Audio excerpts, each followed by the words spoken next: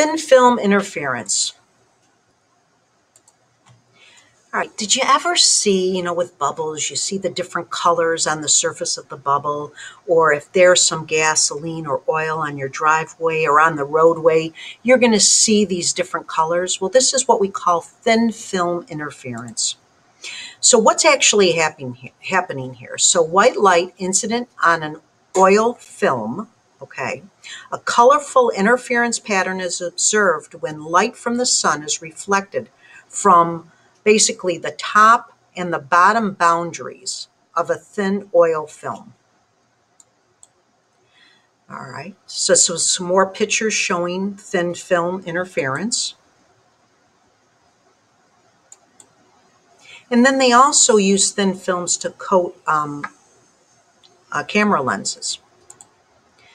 So thin film interference is the interference of light waves reflected from two boundaries of a thin film.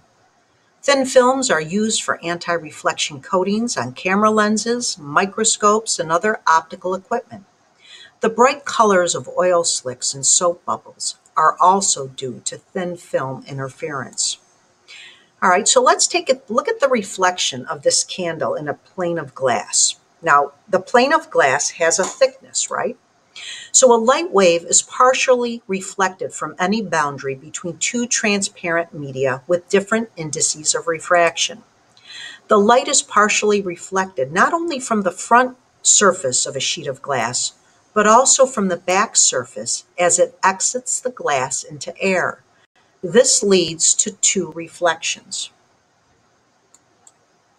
So let's review reflection of a wave pulse at a boundary. Here we're going from a less dense to a more dense. You can see that the index of refraction, I'm saying for N1 is 1, for N2 is 1.40. Now, let's make observations about the reflected pulse. Now, you should see that the reflected pulse is out of phase with the incident pulse. It's inverted.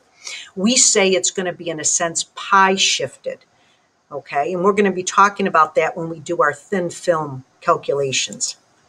But the frequency we know remains constant because frequency is always determined by the source.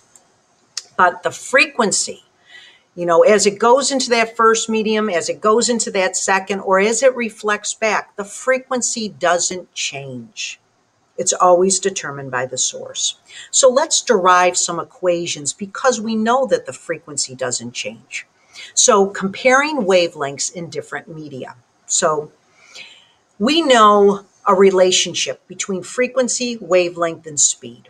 You know V equals frequency times wavelength. Well, let's put this equation in terms of frequency.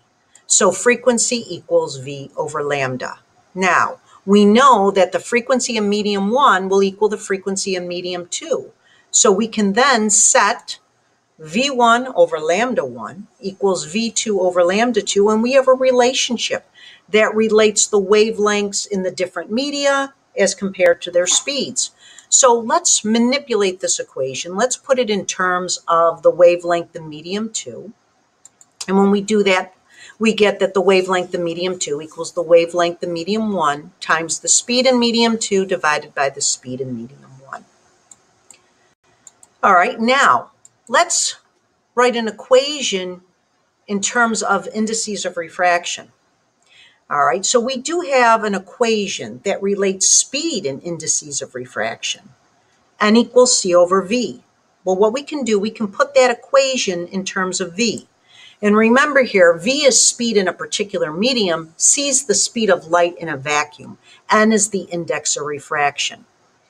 All right, so now we know we had an equation before, which we said V2 over V1. So let's substitute in now. C over N2 divided by C over N1. Well, obviously the C's are going to cancel, and we've got to do the reciprocal here. So the equation we end up getting in terms of the wavelength in medium 2 is equal to the wavelength in medium 1 times the index of refraction of medium 1 over the index of refraction of medium 2. All right, so as I said before, we're going to look at these reflected pulses or waves. The incident wave hits the barrier between two media. But in the situation A, N2 is greater than N1. That means that second medium is more dense. So you notice that the reflected wave is out of phase. We say it's pi shifted, and we're going to say that it's out of phase by half a wavelength.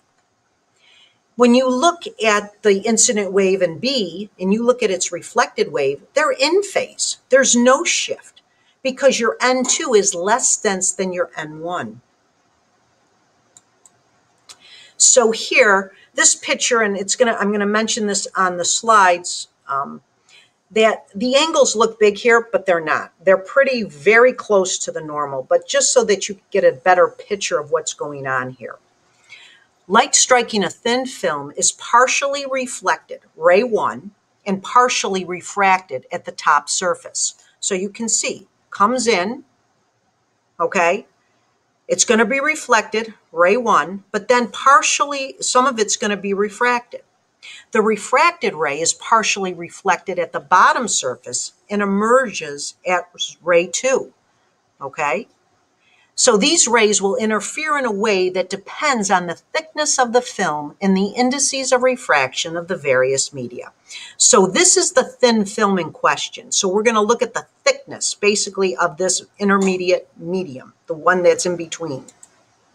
All right, so if the waves are in phase, they will interfere constructively and cause a strong reflection. If they are out of phase, they will interfere destructively and cause a weak reflection or no reflection at all. So the path length difference of the reflected waves is this delta D, we'll say, is our path length difference, is going to be 2 times the thickness, because the second wave travels through the film of thickness T twice.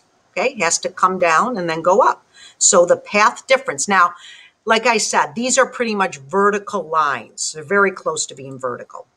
So this difference in path lengths of rays 1 and 2 is just going to be the path length of D2 minus the path length of D1, which we know this difference then is going to be 2 times the thickness. So like I said, the angles in the diagram are extremely large compared to the actual angles, since the rays are actually almost perpendicular to the surfaces. The possible phase change leads to 2 situations. If neither or both waves have a phase change due to reflection, the net addition to the path length difference is 0. The effective path length difference is going to be 2 times the thickness. All right, so let's take a look. So what if there's no pi shifts? Okay, well, let's think about, in order for that to happen, N2 has got to be less dense than N1, and N3 has got to be less dense than N2. Okay, so you can see that N3 is going to be the least dense of all. So N1 was our most dense. So what's happening here is effectively the path difference is just going to equal 2t. Okay, no pi shifts whatsoever. Well, what if there's 2 pi shifts? All right, so say N2 is greater than N1, but then N3 is got to be greater than N2. So it's going to look something like this. N2 is greater than N1, N3 is greater than N2. Well, now, because they're pi shifted, the difference in path length, you're going to add a half a wavelength because they're out of phase. So we're going to say, instead of just D2 minus D1, we're going to say D2 plus a half a wavelength minus D1 plus a half a wavelength. It's going to be that effective path difference. So if you look at the math here, you're going to see that the half wavelengths cancel. So we end up just getting D2 minus D1 equals 2t. Okay. Well, now, the possible phase change leads to 2 situations. Let's look at situation 2. If only one wave has a phase change due to the reflection, the effective path length difference is increased or decreased by 1/2 wavelength. So you're going to see either 2t plus a half a wavelength, 2t minus a half a wavelength. So let's see what happens. So let's say only ray 1 is pi shifted. So if that's to happen, N2 has a greater value than N1, but N3 is less than N2 because we're not going to pi shift here for ray 2. So N2 is greater than N1, but N2 has to be greater than N3. So once again here, you're going to do a D2 minus D1, but here, since our second ray wasn't shifted, we'll just say D2 minus our first ray was. So we've got to add that half a wavelength. All right, so when you go and do the math here, you kind of manipulate. Now, we've already established that D2 minus D1 is basically 2 times the thickness. So we're going to replace this D2 minus D1 with 2 times T, the thickness of this thin film, but then minus a half a wavelength. All right, well, what if ray 2 is pi shifts? It's pi shifted. So if ray 2 is pi shifted, then we know N3 is greater than N2. But if ray 1 is in phase, then we know N1 is greater than N2. Okay, so N1 is greater than N2, but N3 is greater than N2. So here, ray 2 is pi shifted, and we do the D2 minus D1 to get that effective path difference.